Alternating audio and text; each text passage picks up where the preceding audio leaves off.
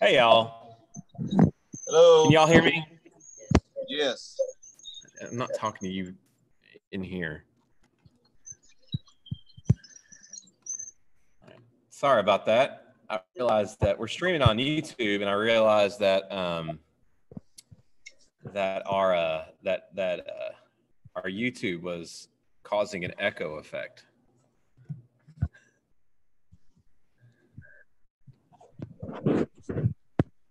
How's everybody? Good.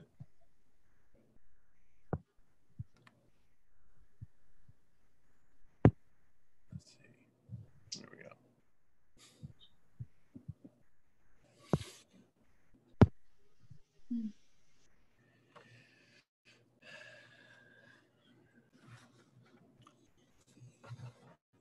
Oh, me. Just trying to get stuff set up over here, see how things are. And I'm going to Allison, how are you, girl? Were you playing? Did you play basketball yesterday? Oh. Yeah. No. I need to come watch you play basketball. I didn't get to see you very much during the school year play. You can't have it in 2 rooms. Yeah, having it in 2 rooms causes a massive echo.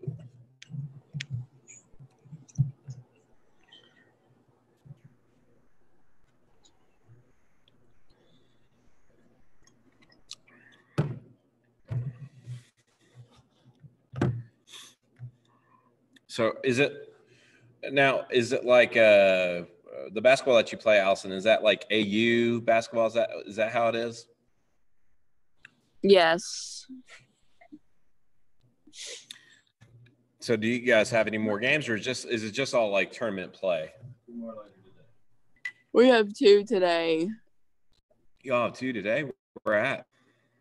Branson. I'm in Branson right now. What? That's awesome. Where y'all staying at? A Holiday Inn. Oh, okay. Okay. We stayed at last time I went to Branson, we stayed at the Grand Country Inn. And now like my Jonathan, you know, the youngest one, that's all he associates Branson with is Grand Country Inn. Wow. Hi, Emery. How are you?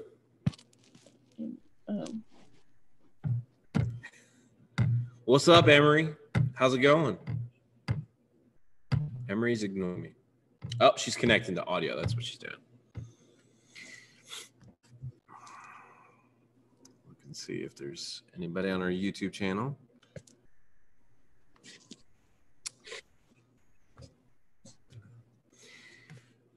And hey, we're also, in case if you start to have an issue with Zoom, sometimes it can happen. We do also have it's streaming right now on YouTube. So you can watch it that way. In fact, I'll put the link in the chat. I see chat. There's chat. All right. In case y'all want to watch it on YouTube. And if you haven't subscribed, go ahead and help us subscribe. Crispy Bacon's on there. What's up, Crispy Bacon? How are you? Want to talk to you guys about just a couple of things before we jump into it today. Oh, what did I just do? That's not. I disconnected my second screen. I gotta fix it. Give me just a minute. I just did Control P. Anyway.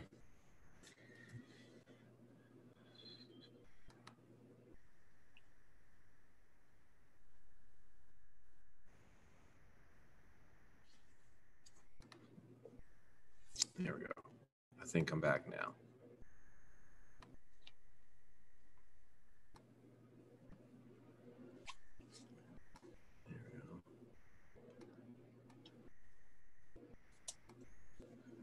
Just get everything back set up. Ooh, that did not want to be agreeable.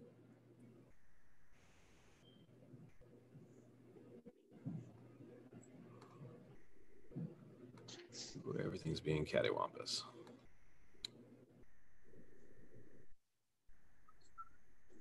Hey, there's Noah. What's up, Noah? Good to see you, buddy.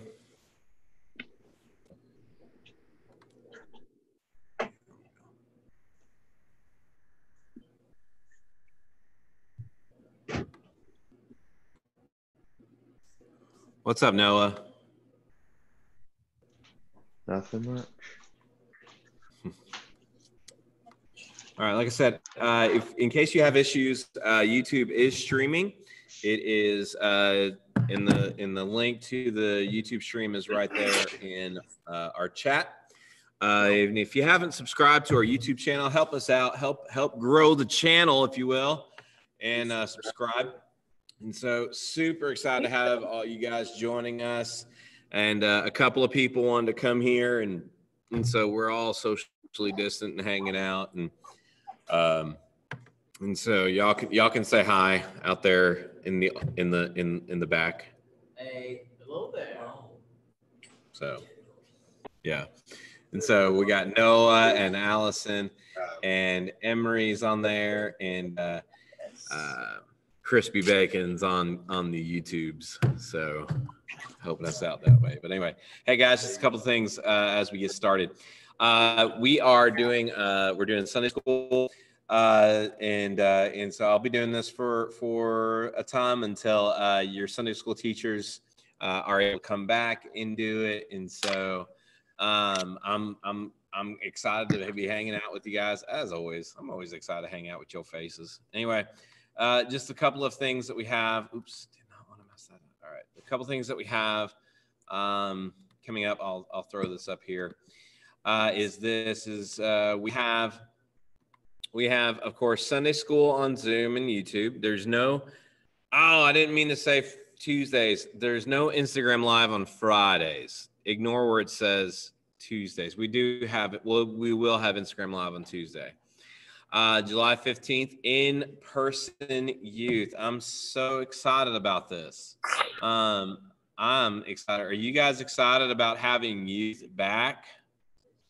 Very. Yes. 1,001 yeses. It's going to be from 5:30 to 8. And a meal's going to be provided. I think we're going to do pizza Wednesday. And I think so we're going to do meals. Also, masks are going to be encouraged. So we want to encourage you to bring your mask, to wear your mask. How it's going to work out is, if whoever you came with, you can sit with. And if it's been somebody that you've spent a lot of time hanging out with, like say for instance, you are Ethan and you've been hanging out with Noah or Chris, or somebody like that, you can sit together and that's fine. But if but for instance, Noah and let's say Christian McCamey, if they came, they would need to sit separate, if that makes sense. We're gonna do our best to be. It's gonna be safe. We're gonna be as best as what we can to be safe. I'm encouraging guys to wear the masks. We will have masks in case you don't have a mask, and we're actually looking into ordering our student ministry masks where you can have one with you all the time, and they're super cool. Okay. I was hoping, anyway, I'm good. I'm okay. I'm not weird. But it's going to be July 15th, in-person youth. It's going to be from 5:30 to 8. Meals provided, masks are encouraged. Like I said, if you forget to bring your mask, no worries. We'll have one for you. And so that's what we got going on. Today we're talking about when has the promise of a reward helped you face a challenge. And so this is how it's going to work. This is usually, I know the weirdness is that if we are if you know, there's a weird feeling about speaking into like a microphone or a video. And so, but I don't want this to be me just talking the whole time. Okay. I want to hear from you guys. I also want to hear from you guys in the audience. So, what does hope mean to you? Tell me, what does hope mean to you? A beacon of light. A beacon of light. All right. Y'all else, I want to hear from lots of y'all. So tell me, what does hope mean to you? And you guys over there on the Zoomies or over there on the YouTube, I want to hear from you. What does hope mean to you?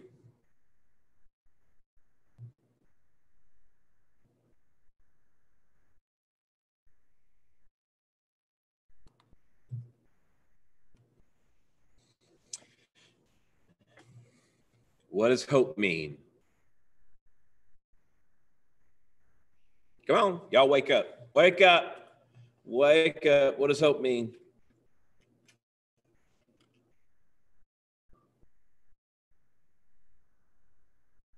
Ethan, what does hope mean? Hope means like having a reason to keep going. I like that. Having a reason to keep going. What about you guys? What about you guys on Zoom? What does hope mean? Gives you something to live for. That's really true. That's good, Allison. I like that. I like that. And for us, the believer, what is the thing that, like, you know, what is the thing that we can look forward to the most when we die? What is the thing that we can look forward to the most when we die? Going to heaven. Exactly. Do what? A big mansion. Yeah, but going to heaven, right? There's this guy that I want to show you a video clip of. His name is Craig Groeschel. And he talks about what heaven is, what heaven will be like. And so I'm going to show it on here. It should be on our YouTube. So I'm going to, and I'll see if I can try to turn this around to where y'all can see this out here in the audience, because I don't know what else to call y'all. But all right, so this is a video called "What Will Heaven Be Like," and it's sermon clips by a guy by the name of Craig Groeschel, famous. What will heaven be like? Heaven is the absence of everything bad, painful, and evil. It's the presence of everything good, holy, and glorious. Whatever you're passionate about, it appears you'll get to do that. Maybe in some form of job, serving Jesus. If you like singing, it's going to be singing. Whatever it is, we're going to use our gifts in a way that is glorious, productive, and we will rule and reign with the Lord Jesus Christ. Whenever your stupid team wins and you like go crazy, okay, for all eternity, you are ruling and reigning with the King of all kings. It's the presence of everything good, holy, right, and just, the absence of everything evil and painful. What will you not find in heaven? There will be no more death, no more pain, no more sorrow, no more sickness, no more fear, no more stress, depression, sleepless nights, anxiety, no more abuse, no more heartache, no more divorce, racism, injustice, violence, the presence of everything good, the absence of everything evil. Whatever you think of heaven, it will be better. No eye has ever seen. No mind has conceived what God has prepared for those who love Him.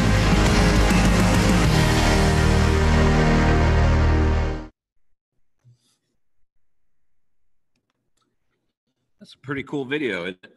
I like that. I kind of like Craig Groeschel. He's a pretty cool guy. And so, but he describes what heaven is going to be like, and he describes how it'll be this place for us. And really, as believers, that's the hope that we have. You know, that's the thing that drives us, the idea that there is going to come a day when we don't have to worry about the pains, the hurts, all these things, these injustices and stuff like that. And it gives us a hope. So we're going to be looking at scripture this morning. And so if you have your Bibles, if you have it on the Bible app, or if you're at a situation where you can't swap apps, or maybe you have the physical Bible with you. I'm going to throw it up here on the screen in just a minute, but it's 1 Peter 5:7. 1 Peter 5, beginning in verse 5, and the second half of verse 5, what we call B, and working all the way through verse 7. And, Peter, he has this unique word that in which we translate into clothe, and we'll talk more about it in just a minute. And so this is what it says. 1 Peter 5, beginning of verse 5, the second half of 5 says this: all of you clothe yourselves with humility toward one another, because God resists the proud, but gives grace to the humble. So go and humble yourselves, therefore, under the mighty hand of God, so that he may exalt you at the proper time, casting all your cares on him, because he cares about you. Now, Peter uses this word clothe, how we translate it as clothe. It's the only time we kind of see this word used in the New Testament, and describes like this apron worn by slaves. Slaves would wear this particular piece of clothing over their outer garments, to distinguish them from others who were free. And Peter was calling believers to take the humility like a garment of a slave, to be set apart, to be different than everybody else.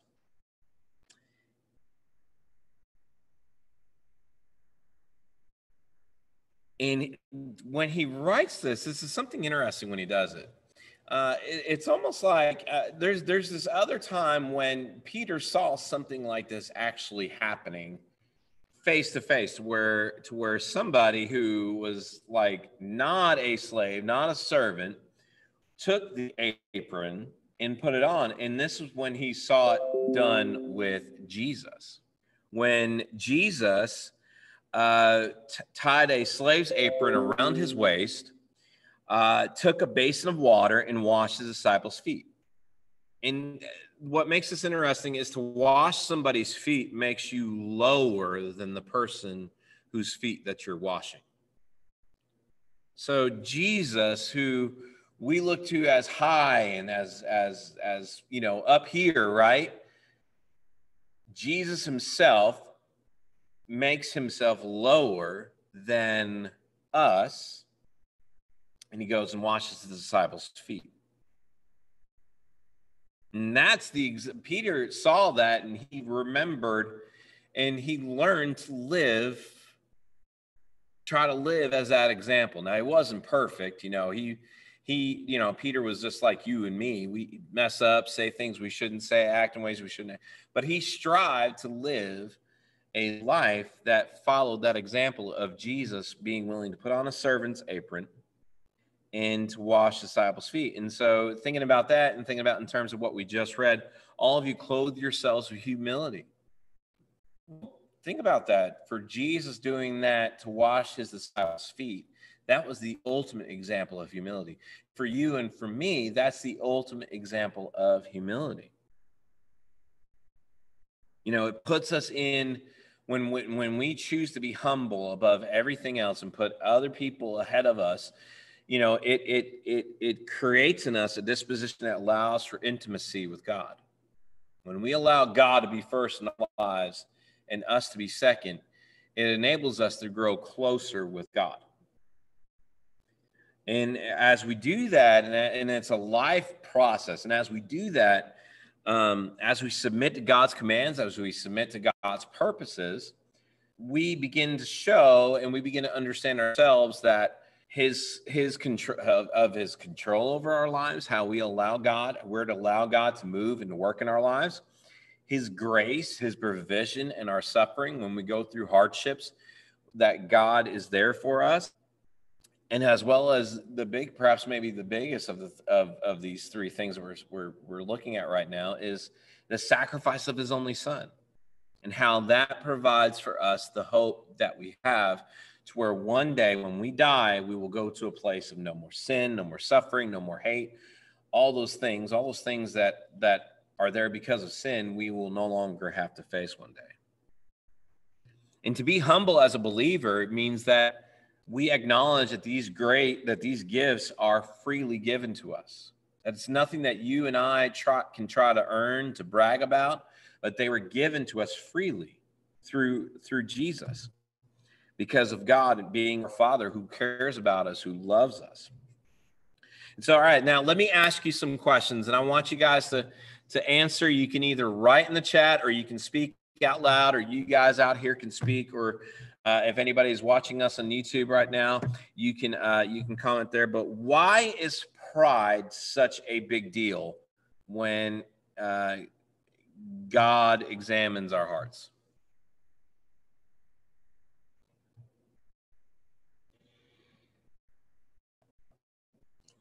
Why is pride such a big deal?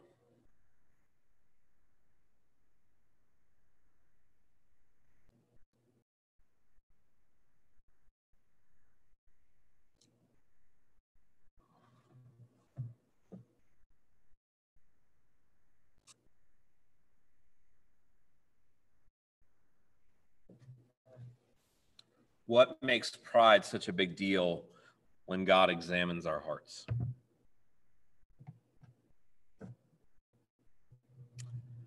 Noah said, with pride, we won't always own up to our mistakes.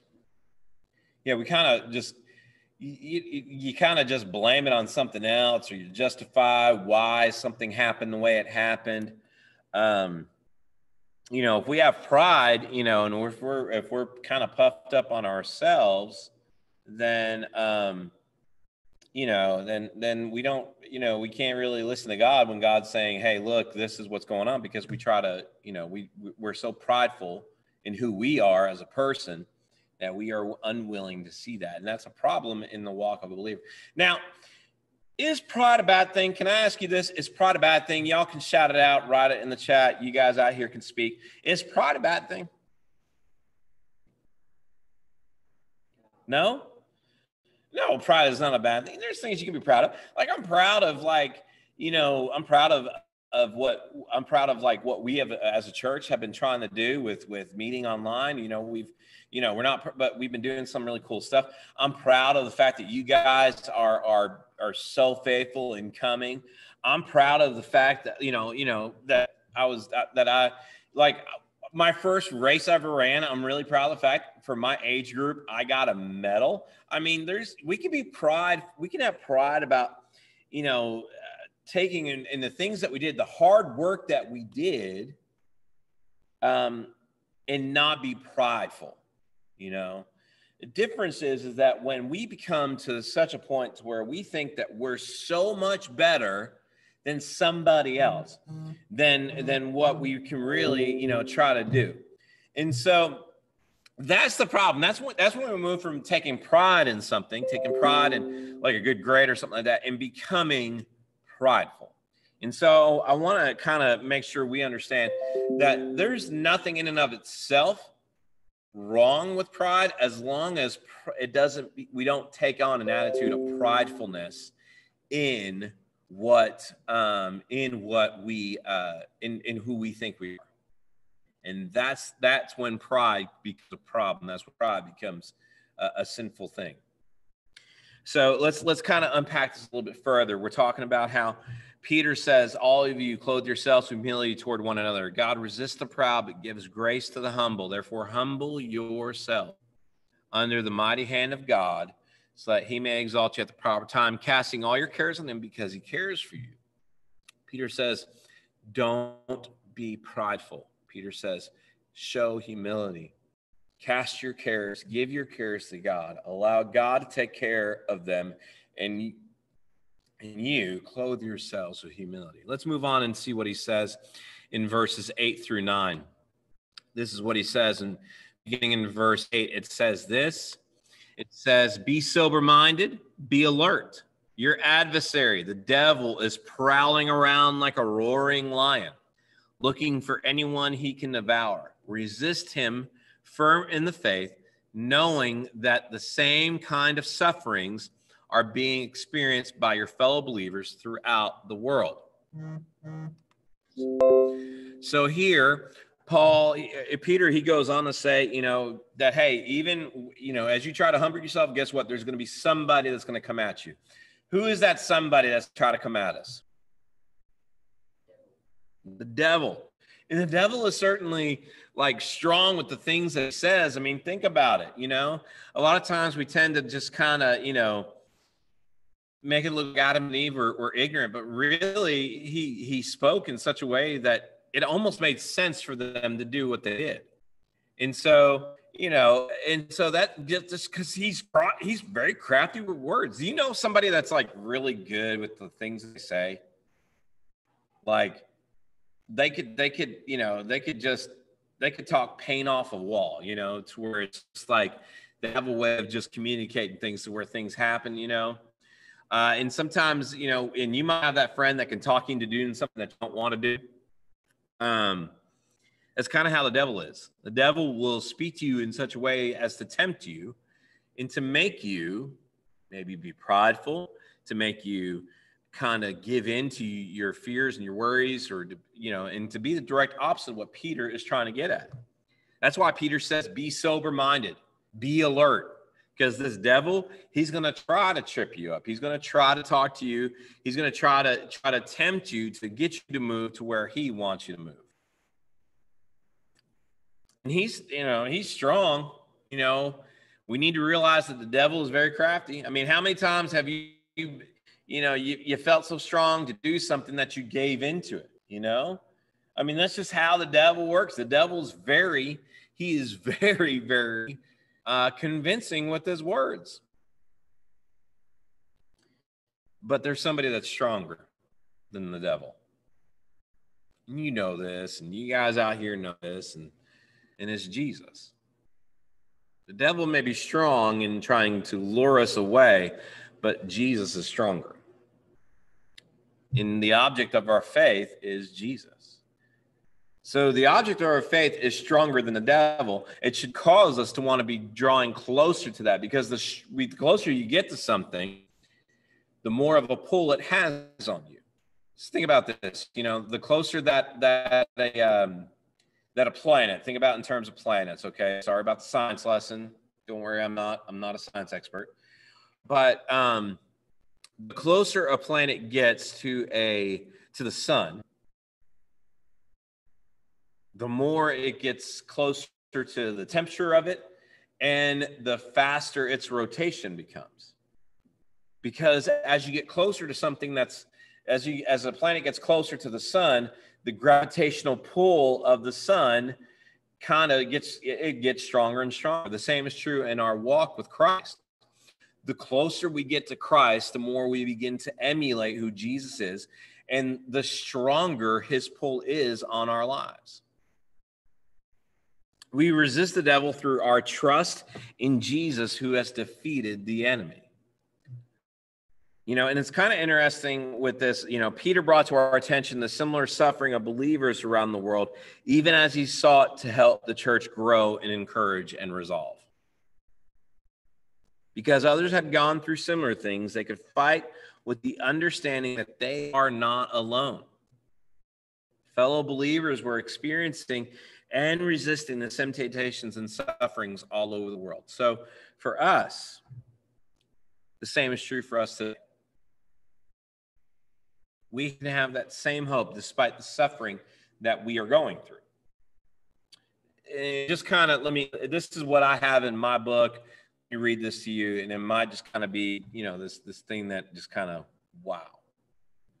In America, we as Christians, we're pretty free to do and to worship as we please. And we can speak the name of Jesus in public without being arrested or things like that, because we have freedom. But think about this.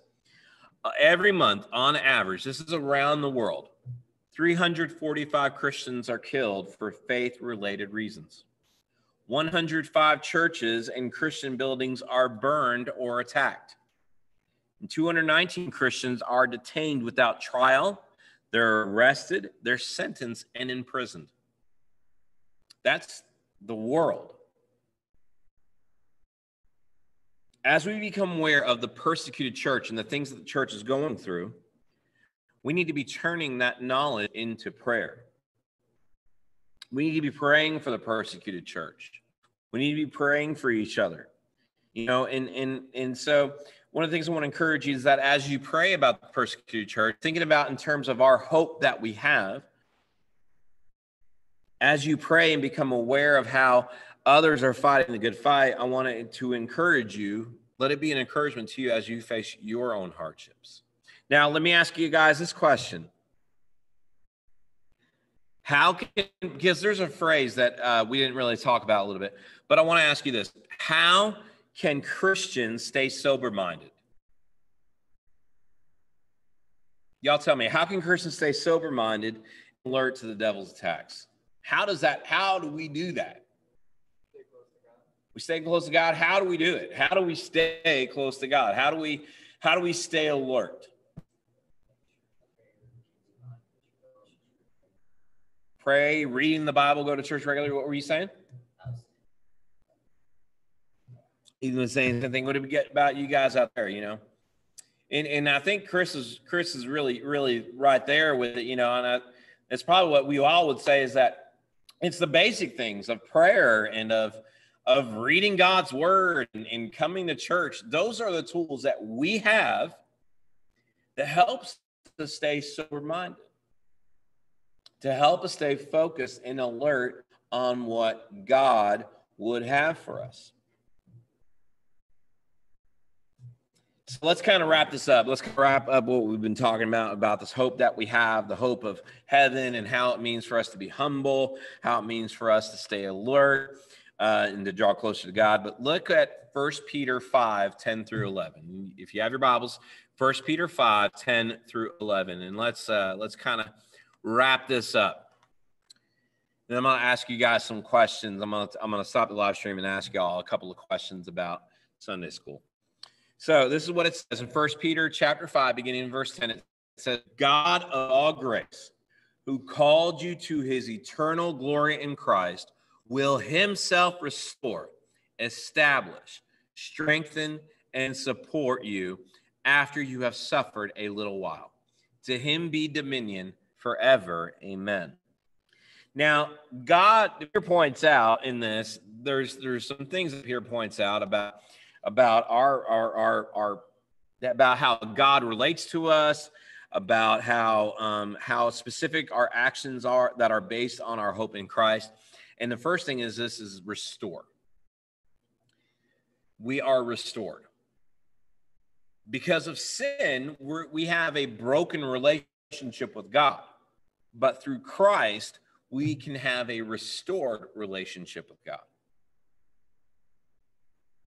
God himself will make us right so we become mature, lacking nothing, as he shapes us into the image of his son. So we're restored. The second thing is that it says, you know, Christ will himself restore, establish as well. This gives us the idea of having a firm footing. Once he has restored us, God gives us a firm foundation under our feet as we live out our salvation in a manner worthy of the gospel. Also, it strengthens. Christ will strengthen. The idea is kind of this promise to the nation of Israel: don't fear, for I am with you.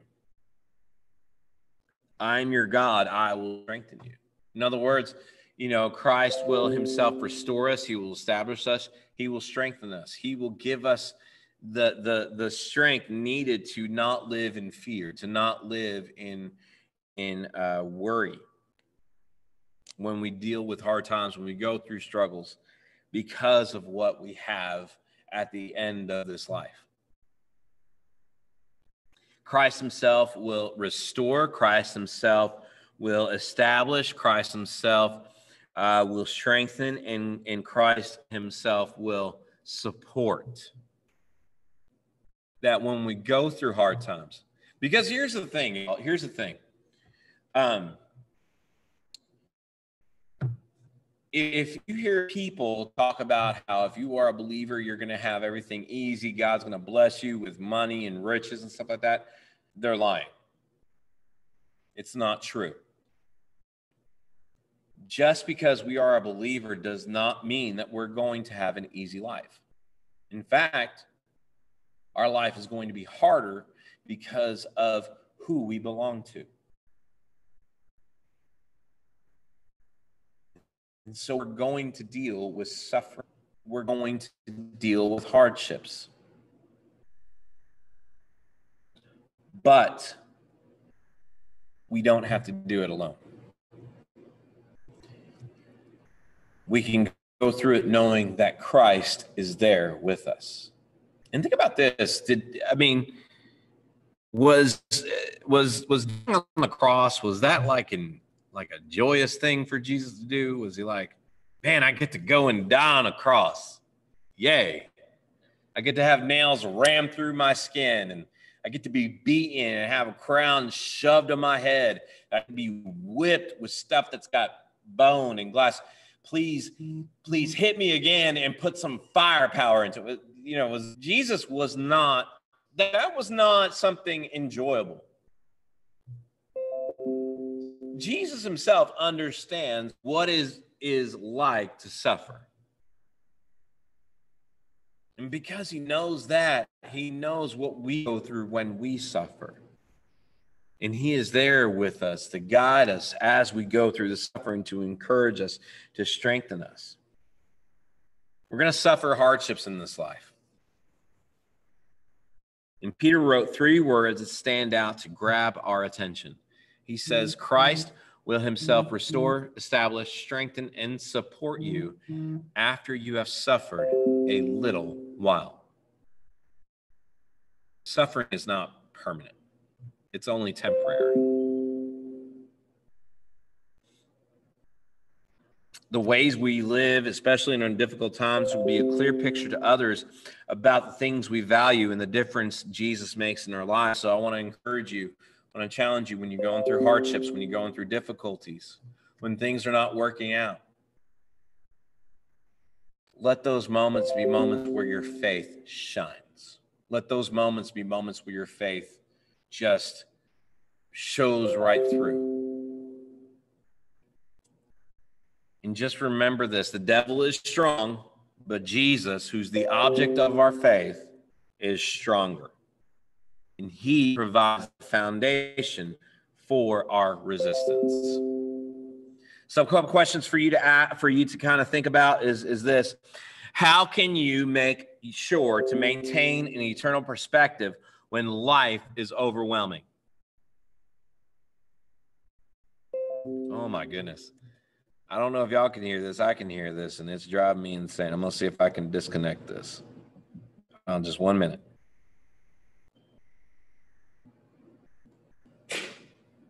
Nope, I can't.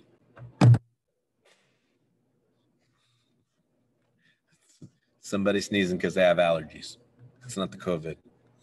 But how can you make sure to maintain eternal perspective when life is overwhelming? And if you need to talk to somebody about it, talk to them about it. Talk to them about, you can talk to a leader, or maybe a trusted friend or your parent about how to live and how to think like this. And then I want to challenge you to do this as well. Make it a point every day this week to pray for fellow believers who are suffering. Pray for boldness. Pray for wisdom. Pray for efforts to share the gospel. Pray for those who gathered for worship in secret of fear. Pray for those who are imprisoned for the sake of the gospel. And then I want to ask you these final 2 questions for you to think about and try to examine this week. Is that, what do you fear will happen if you share your faith boldly? And how might God make a difference despite your apprehension if you share your faith? I promise you, it'll be worth it. I'm not going to promise you it's going to be like you start sharing your faith and people start coming to know Jesus, That could happen.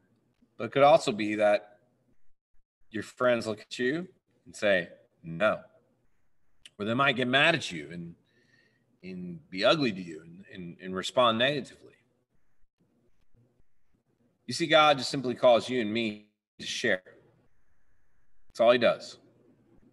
He calls us to be obedient, to share our faith. The response of the person is their responsibility. It's not yours. You are simply called to share the gospel. And so I don't want you to be afraid to share your gospel, to share the gospel. I want you to be encouraged to do that, knowing that when you do that, you're simply being obedient to God. We have a hope of heaven. And God calls us to share that hope, to be humble, to not live in fear,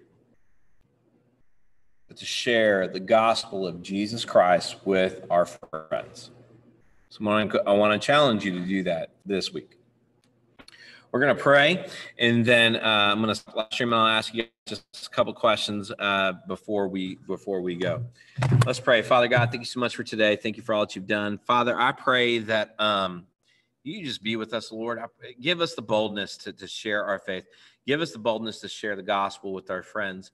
Father, I pray that you just encourage that you encourage us in those moments to share the gospel, this great hope that we have of one day being with you in heaven. Be with us as we go throughout the rest of our day. Be with us as we go into worship with the rest of the church, Father. And thank you so much for allowing us the opportunity to have Sunday school. And it's in your name I pray. Amen. All right, guys, I'm gonna stop live stream.